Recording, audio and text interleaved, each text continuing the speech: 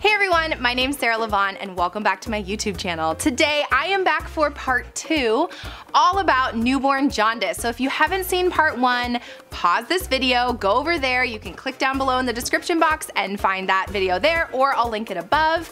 And make sure you watch that video so you fully understand all about jaundice. But today I'm actually going to show you about the home bili-bed or bili-lights phototherapy for treating newborn jaundice. So in part 1, I talked about how first line of treatment is just feed. So feed your little newborns. But if your newborn needs phototherapy to help treat the jaundice, the yellowing of the skin, then I'm gonna show you what that actually looks like with my newborn, how to set up the machine, how to navigate holding your newborn, what you can and maybe can't do, what you need to take into account for using phototherapy at home. But before I do that, make sure you subscribe down below, give it a like, share it with a friend, and then let's get started.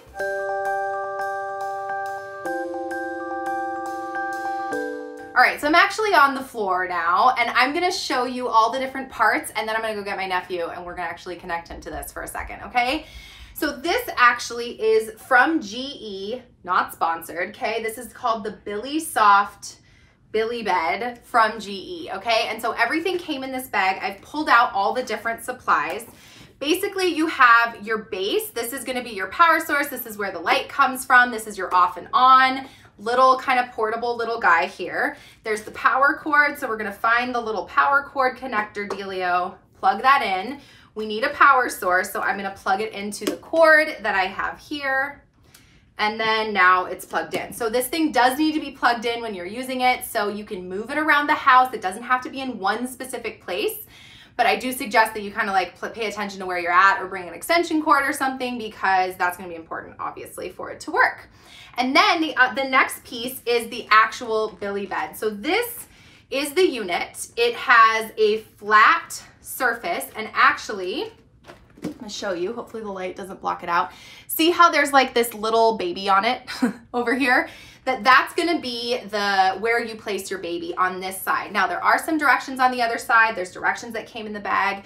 So this is the big guns. This is what you want. This is what's going to be placed near your newborn to help to bring down their bilirubin levels.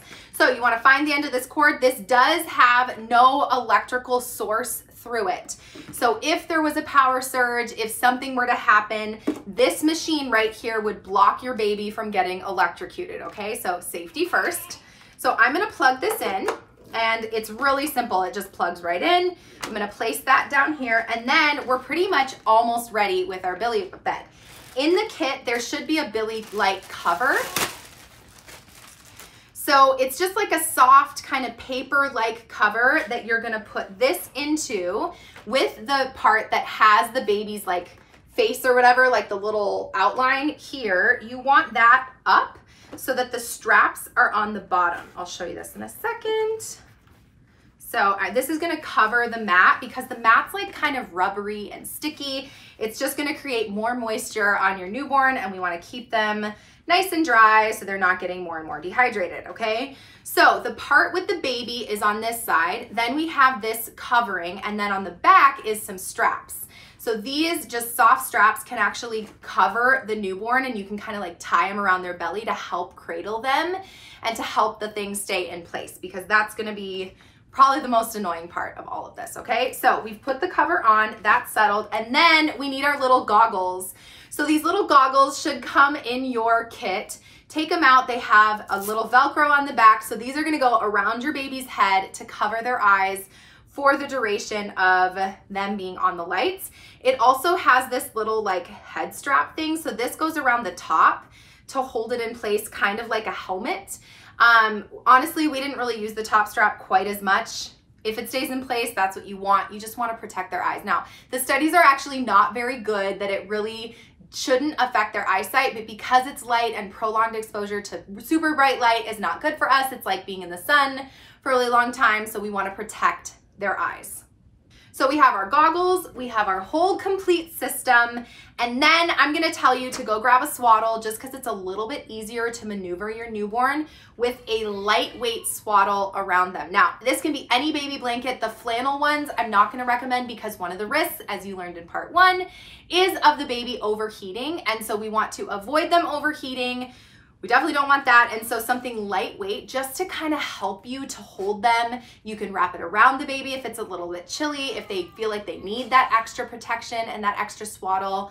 All good. Make sure you have some sort of lightweight swaddle, and then I think we're ready for the baby.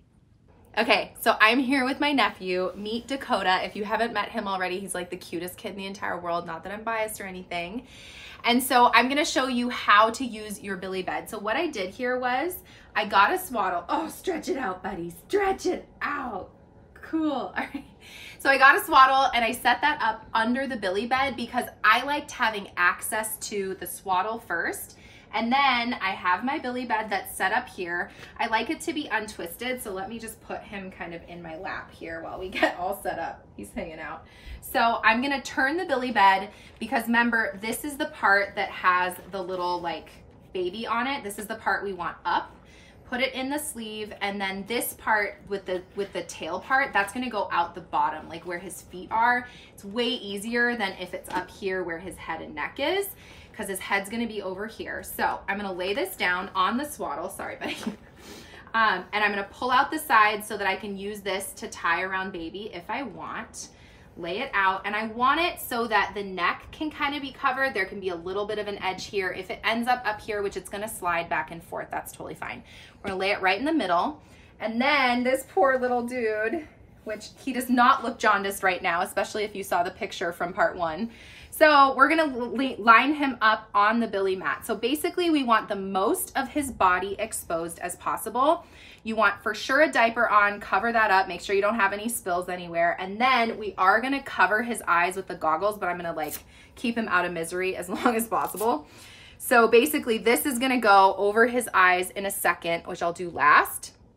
Otherwise, he's on the mat. We want him totally exposed. Now, if he was just sleeping, he could be like this, his little stretchy self, so sweet. But we would want to cover his eyes, and we could just cover him and then turn it on like that. And notice how blue the light is, right? He's not gonna like this, okay? So that would be enough, so long as the temperature in the room isn't too cold. Now, he feels actually really good temperature. The hands and the feet are a good place to check their temperature. If they're feeling chilly, they're probably a little bit on the chilly side, but he feels nice and warm. So that would be enough, especially because the mat is going to omit a little bit of heat. But if it's a little bit chillier or he feels cold or you're worried about their temperature, then the other thing we can do is use the little strap here and tie this around his belly. Now you definitely still want some space here so that it's not pressing up against the belly. In fact, I would go almost a little bit looser just to hold it in place. Tie it in a little bow, and then that's also gonna cradle them. For maneuvering the baby, it's actually pretty easy to pick up the baby like this. I can just literally use the mat. He's pooping. You're so funny. So I could use the mat to hold him like this. If I wanted to bring him up skin to skin, I would literally just bring him up like this, and he could snuggle me like this and then bring him back down. It's definitely precarious, but the more comfortable that you get with your newborn, the easier that that's gonna be, okay? So then if you're gonna swaddle them, and remember in part 1, we talked about their temperature being really important. What I noticed on him after a few hours of this was that he had a little bit of a rash here. He looked a little bit pink, and so that might be a sign that he's overheating. We just unwrapped him and just kept him not swaddled. But if it's on the colder side, what we would do is just kind of a loose swaddle, and we're gonna cover him. I'm gonna lock his arms down and then roll him back, sorry love, and get it under the bili mat because we don't want anything in between the mat and his skin. We want the most skin exposed.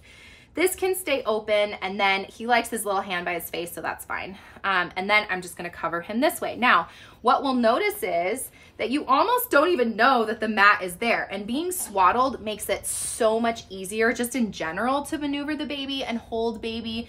You can still be there with him. You want to be sure though that when you turn this on, here comes the thing, that when I turn it on, notice that there is light that gets out on the sides, especially if this was open. So we would just cover the opening here, and then if he was turned in breastfeeding, we would grab like a burp cloth or something and just tuck it up so there was an added layer between the face and the billy mat when you are breastfeeding, okay?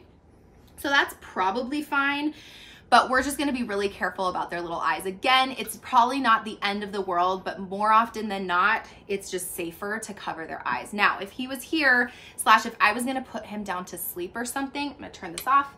If I was gonna put him down to sleep, then I would put the mask on him. And this poor guy is such a good sport. So I'm just gonna put this on you for 1 second so they can see how to do it, okay? You're covering their eyes like this. It's gonna go all the way around, lift up, and it has a little Velcro on the back. I'll lift him up in a second. His head's gotten so much bigger. Oh my gosh. He's like 13 days old. So that honestly would probably stay, but then this can go across the top. Hi, squeeze. that can go across the top to kind of stabilize it. He's like, but that is enough to cover his eyes and help protect for when the light's on. So then you can hold him. You don't have to worry about it quite as much. I'm just kind of anal about it, but then he would either sleep by himself, or if you're holding him, it's just, again, it's safer to wear the goggles. But if you're feeding and stuff, I like to say take off the goggles, just cover around the neck so that it's not quite as like discombobulating for them when they're trying to feed, okay? And then they're on this for however long your pediatrician prescribes, but let's say they say 24 hours or something, you want them on it ideally about 23 out of the 24 hours. I think that was a helpful piece that my family needed to learn, because I think you're like, oh, I'll just take it off for feeds. That it's actually the amount of time on the mat is what's really gonna make a difference for breaking down the bilirubin in their blood. And so the longer, the better. You can still breastfeed, you can still swaddle, pay attention to overheating. If you take them off and they're just super hot and super pink, maybe forming a little bit of a heat rash, or they feel really sweaty, you wanna be really careful about making sure that they don't become dehydrated, that you're feeding regularly to help decrease the chance of that bilirubin continuing to accumulate in their blood. But otherwise, it's annoying, but totally possible, and such a great option for you guys to be able to keep your newborns home and keep going with your routines, and yet still decrease their chance of any kind of further complications. If you need to use phototherapy, I don't want you guys to stress about this. And so that's why I've created this video. I hope you found it super helpful. I also hope that you never have to see the bili-bed, but if you do, at least now you know how to use it, you know what is possible, you know you can still hold your newborn, you know how kind of annoying it is, but understand this is 24 hours of your life, just like a contraction. It's annoying for a little bit, but ultimately it's going to benefit your newborn and help them to decrease those bilirubin levels and protect their little brains. Thanks everyone for being with me here today. Of course, if you want more from me, I have all sorts of things over at bundlebirth.com. You can go over there. I have online childbirth classes. You can work one-on-one with me through your pregnancy. I can be there at your birth virtually or in person if you're in Los Angeles and they're letting me back in the hospital at that point. Make sure you subscribe down below. And then if you don't follow me on Instagram, just know I am over on Instagram doing all sorts of extra education over there. I usually announce anything going on YouTube over there a little more consistently than I do on my story here on YouTube, so I apologize for that. But just know if you want to stay up to date on what's going on in my life or with my work or other little teaching tidbits here and there live, if I have giveaways going on, etc., you can head on over to Instagram, follow me at BundleBirth, and then until next time, don't forget to flex and flow, and I will see you soon. Bye! Okay, let's show the bili-bed. This is kind of your main source of that, and then this is gonna I hope you found that video so helpful in your jaundice journey. I hope that that's better. I need to work out. This is not okay. Oh Lord. Whew, my hair looks just wow. Thank you so much for being with me here today. Thanks everyone for being with, thanks everyone. Thank you. Thanks. Pop. That was awkward. Okay. I didn't say subscribe. I'm supposed to say subscribe. Oopsies.